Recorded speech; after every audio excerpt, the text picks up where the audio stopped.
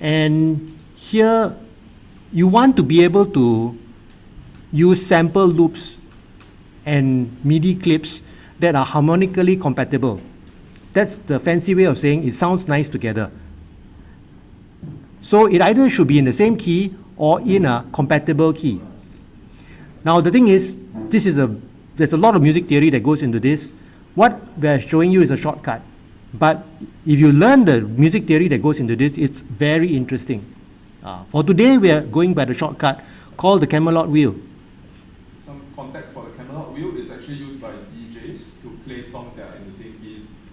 So like the markings on Camelot Wheel correspond to certain keys, and they use it as a reference so they can transition from song to another, but you still keep it kind of harmonically consistent, and we are basically applying the same concepts to the class here today. Right? Yeah, and if you look at a set of songs, for example, that say Ireng is going to be playing when his next DJ set, you'll find that he probably has tagged all the songs or renamed the file names with these letters like 11B, 12B, 11A, 12A. This is not your SAF identity card. This is a code.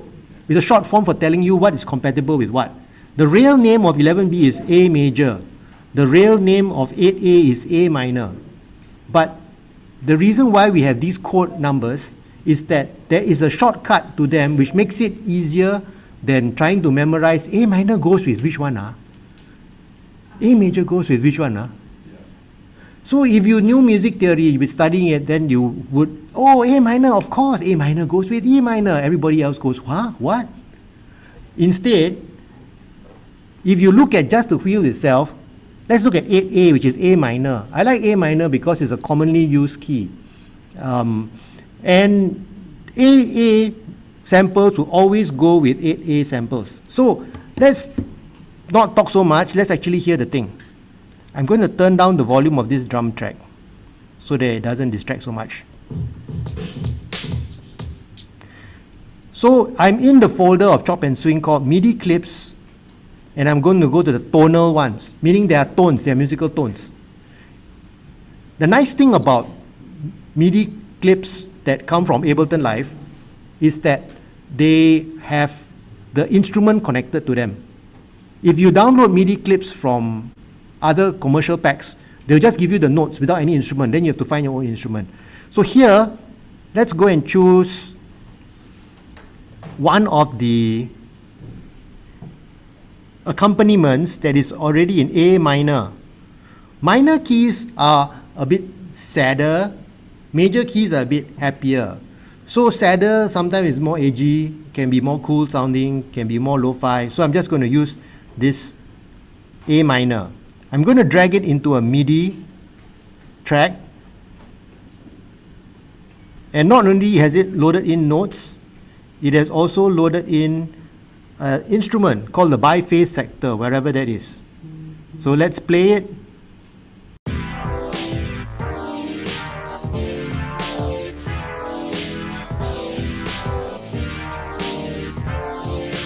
I've got an A minor accompaniment. Let's try adding in an A minor melody. A minor, let's scroll down, A minor, A minor, A minor, A minor. Anybody see an A minor? Here we go. So I'll drag it into an empty part here because I don't have any more MIDI tracks. The other two are audio tracks.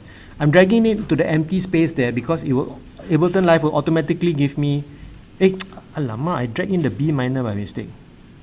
Delete, drag in the A minor please.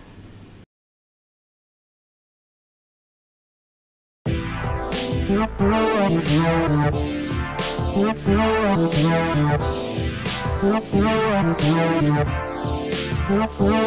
works, it's in the same key.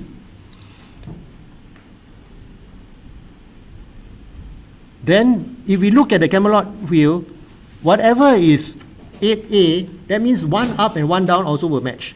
So if I find 7A or 9A, it should also match. 7A is what key? 7A is D minor. This is all on the wheel, huh? D minor. So let me find a D minor. D minor. Little amp electric D minor. Okay. I'm dragging it into a new space again. It's automatically creating for me. Okay, let me stop this.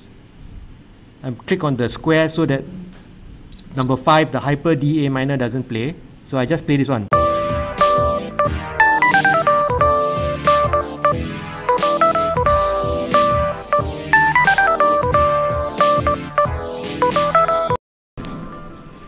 So even though it's D minor and it's not A minor, okay, it can still match. And let me try 9A. 9A is E minor. E minor, here's one. Evening casual, E minor.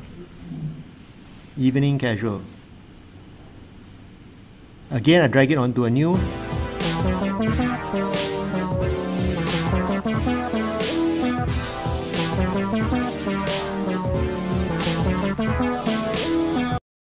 Yeah, it actually works together because track 7 is E minor, which is 9A, and track 2 is A minor, which is 8A, and 8A is next to 9A. Okay, it works. What can 8A work with as well? 8B. Okay, what's 8B? C major. Then you look, do I have anything C major? Aha, here we go. C major, OB, brass, C major. I'm dragging it out here. So I'm going to stop this one. I'm going to play here. So I got track 8 is in 8B. Track 2 is in 8A. Let's hear them together.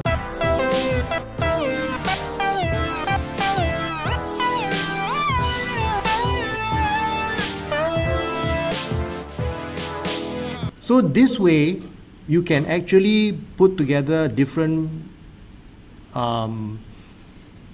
things which will match.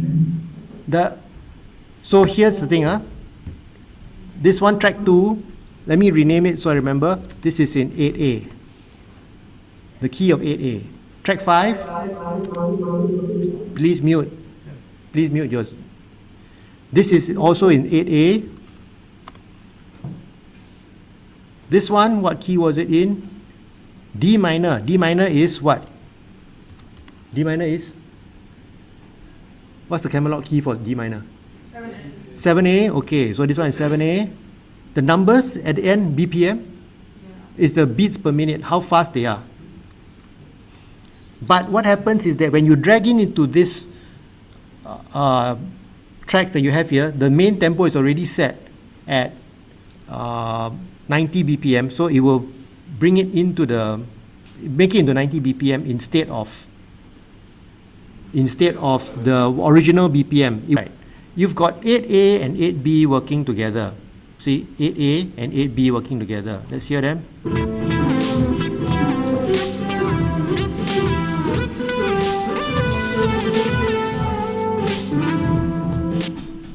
But can 8B work together with 9A? Even though both of them work with, even though 9A works with 8A, 8B works with 8A, can 8B work with 9A? The answer is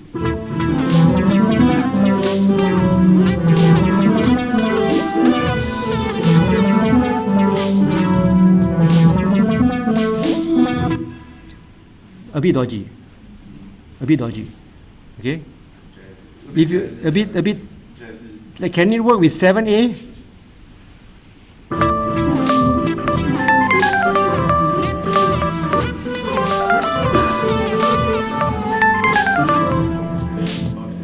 Dodgy also. Not preferable. So 7A with 8A can. 9A with 8A can. 8B with 8A can. But among themselves, doesn't really work. So, interesting, huh? Okay. Now, does this work if I bring in, say, for example, let's see the others. Is there something in the hyper Ds that is, or evening casual? B flat. Oh, B flat, okay? So I'm bringing in this new one, right? You can see this new in the track 7. Now, B flat is, what's the Camelot number for B flat? 6B. 6B, hold, 6B. 6B, 8A, let's try.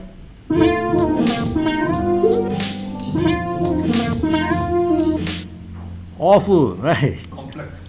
harmony, right? You'd have to be really experimental to do this. How do I solve this? I like the riff, you know. How do I solve this? Transpose it, yes. And transpose it by double clicking it. I open up the clip view. Ooh, and I can stretch it out, because when I move my mouse to the border line, it stretches out. And here are all the notes. Okay, to select all of them, I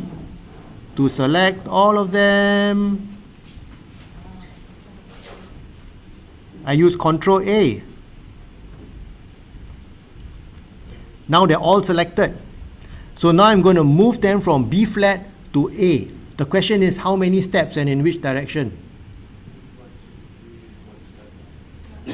One step down. Okay, one step down. I use my arrow, up and down arrow to move one step down. Okay, so now I should be in A minor instead of B flat. Let's hear it.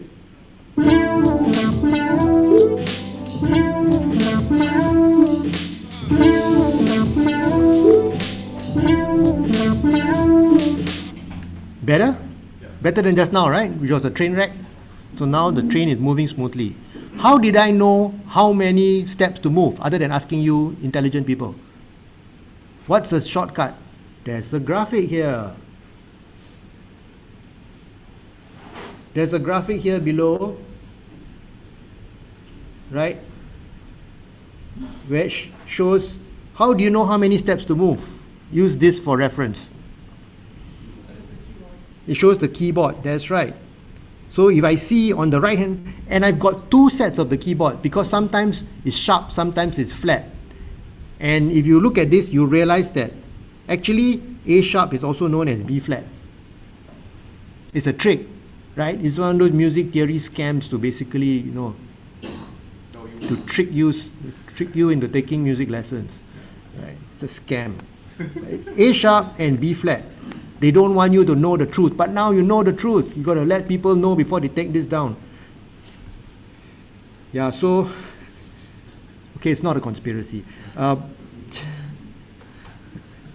Hey man, I just had a long air flight yesterday, so, you know. So B flat, one step down to A. Yay, we got it. Okay, so the same thing, I got other things in this casual, evening funk casual, or maybe OB, there's something in C sharp minor. Look at that. C sharp minor. This has got to be a train wreck. Let's hear it.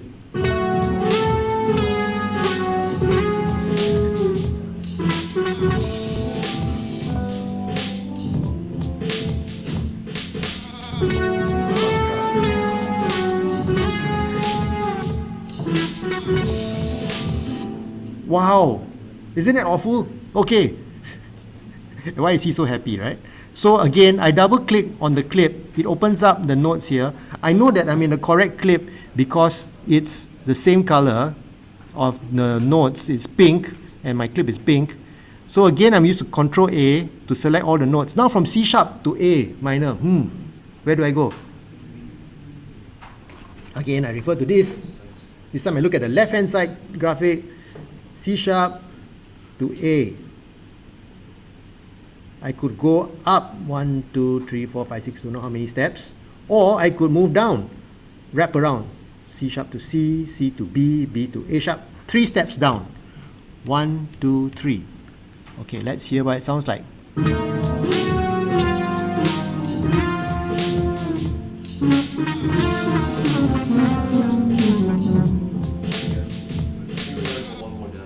You are right. I should have gone 4 steps, not 3 steps. 4 steps. Ah! See, don't worry. Happens to me also, right? Control A. 1 more step down. Okay, let's. Here's A minor. A minor. Okay. Now we go.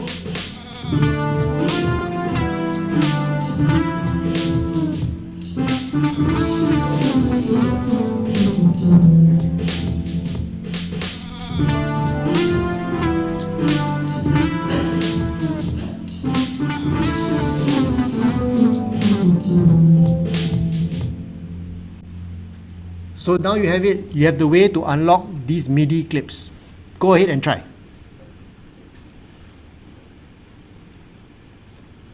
You all can just try dragging in bits of percussion. And what goes out with percussion, you need a little bit of bass as well.